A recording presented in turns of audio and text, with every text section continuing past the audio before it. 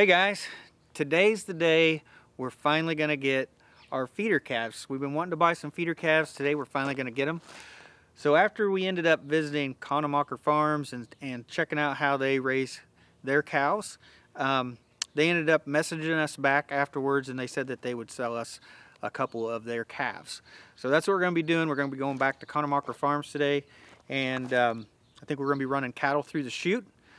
Maybe doing some stuff with them, and then when we're all done, we'll get them loaded up in the trailer and bring them home. So that's what we're going to be doing today. So let's go ahead, we'll get in the truck and start heading over there.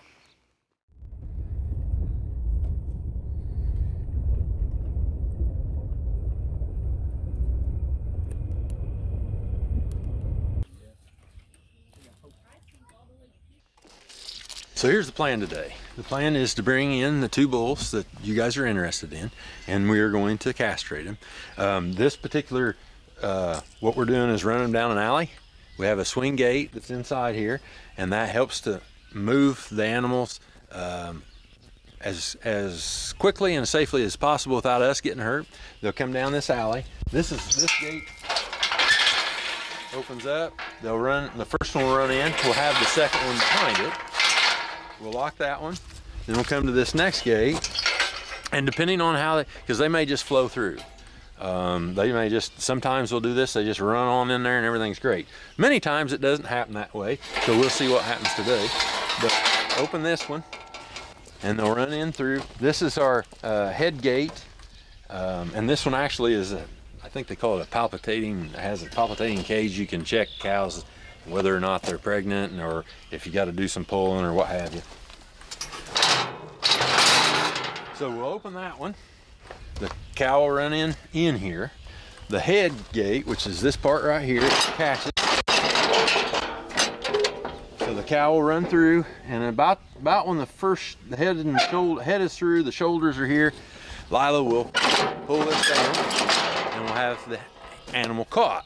Now, once we have the animal caught, we have watched Temple Grand before, and she says you calm the animal down by kind of holding it. So we can actually hold the animal, and this adjusts, and it kind of puts a little pressure on them, and it makes them calmer. Now, I'll get in here and hopefully not get kicked, and I'm going to do the castration, or the banding. We're going to band, which is a rubber band that slips on over their nuts. I guess that's what I'd call it. So we'll drop this down, and we'll curl that tail up and over their back, and it makes them less mobile. Makes it safer for me to do what I'm going to do, which is going to be right here on the back end of the cow. In these cases, in the back end of a bull. Band goes right around that. It's a large rubber band, and then we will open it up like so, and then in the really cold, you've got to kind of keep that warm. It does need to flex and not be old. We've had trouble before with smaller bands breaking.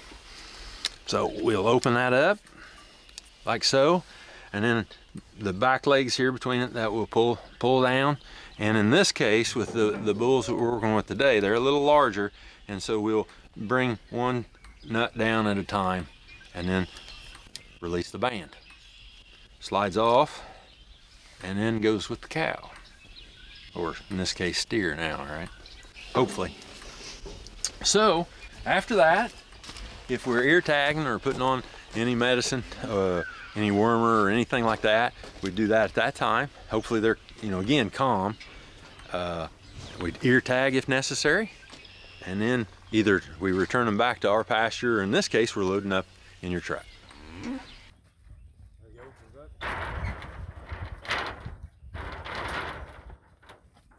the head, the head should be open. A little farther. Perfect, Sherry.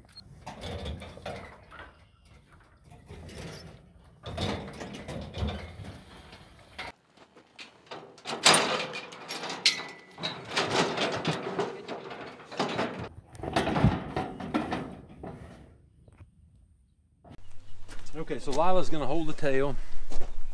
Sherry, you might know more about this than I exactly, but there's a nerve that basically, if we do it the right way, there's a nerve, they sort of become temporarily paralyzed. Yeah, it immobilizes them somewhat. Which is real handy for what we're getting ready to do.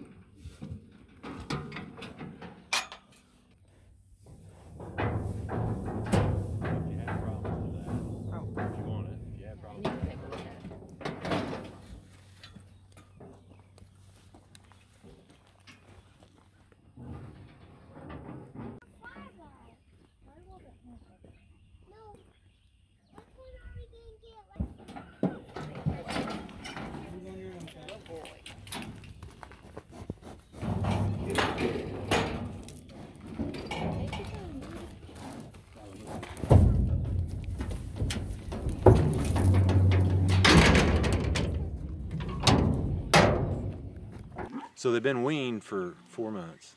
They've been in there, and they were probably 45 days, 2 months in the pasture, something like that, on the mom. So they would be less than a year old. So they're about 6 months. So you think they're about 6 months old? Mm-hmm. Yeah. So we showed up at Kannmacher Farms and ran 2 cows through the chute, and we got them loaded up in our trailer, and they're ready to take home. Hi.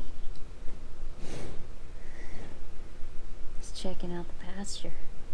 What do you see?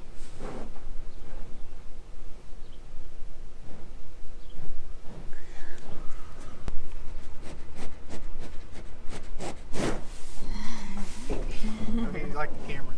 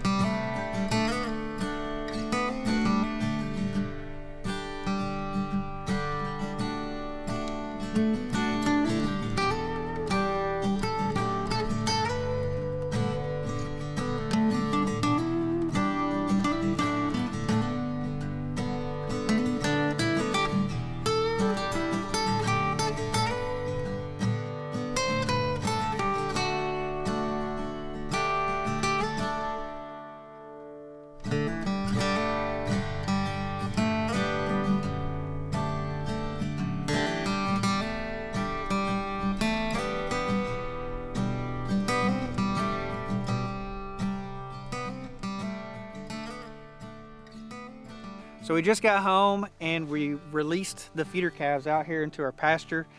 And at first they started working their way down, kind of searching around. And then they ended up finding the cedar tree on the backside of the dam. And they are over there. They've got under that cedar tree. They're rubbing all over it. I think they are breaking a few branches off, but they're scratching themselves pretty good on that cedar tree. So yeah, I think if anything, they'll end up at least making a nice spot for them to lay down in the shade when they're done too. So what we're gonna do next is we're gonna go ahead, I'm gonna get out some hay. We're gonna put it in the hay feeder. I wanted to wait till the cows were here so that they could hear me put the hay in the hay feeder and know where their food was, and then we're gonna fill up their water trough as well, and hopefully they'll hear that and they'll know where their water is. So we'll go ahead and do those 2 things, and then the cows should be good for the rest of the day. Well, I know a lot of people were concerned I'd be able to fit a bale of hay through this opening, and I think I should be able to, but I got a post right in the way too. See what happens.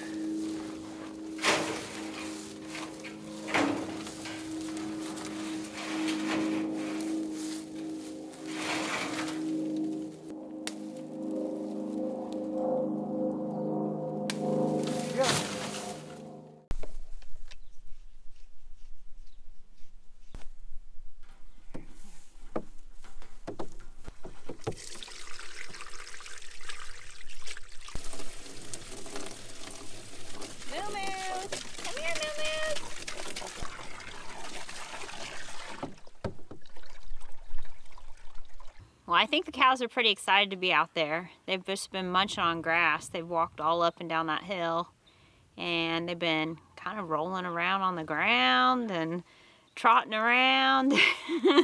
They seem happy. So the steers have gone around and they've ate some grass, and then now they're back under that cedar tree again, and they're head-butting each other. But they've already broken off enough branches underneath the cedar tree that they've got a nice shady place to be able to lay down and give them a little bit of shelter. Yeah, I thought we were gonna have to trim it all up for them so they could get underneath there and lay, but they took care of it like in a couple minutes. Yeah, we didn't have to do nothing. We had talked about trimming, you know, the bottom 3 or 4 feet of the cedar trees so that it could get underneath them for a little bit of shade and shelter. I know that people have asked if we have any shelter for the cows, and the simple answer is we don't have any man-made shelters for the cows to get under. They do have shelter from the wind from behind the dam and the tree line to the south and the cedar trees. They can get underneath. So there's a little bit of natural shelter for the cows, not a lot. But we don't have any way for them to go in and use the barn at this time. So the steers are about 6 months old, and they're pretty chunky. We weighed them, and they're a little heavy. Yeah, so not sure exactly how long it's going to take us to grow them out, but they are fairly heavy feeder steer to begin with. So I think all we're going to do right now is we're just going to let the cows be. We're not going to bother them. We're going to let them explore the whole pasture, just kind of get used to their new home, and hopefully they'll find their hay and the water, find where that is, and yeah, we're just going to leave them alone and let them get used to their new home. And we'll try to get some more footage of the cows doing their thing, try to put that here at the end of the video. So I think that's it for today, guys. So thanks for watching. We'll see you in the next one.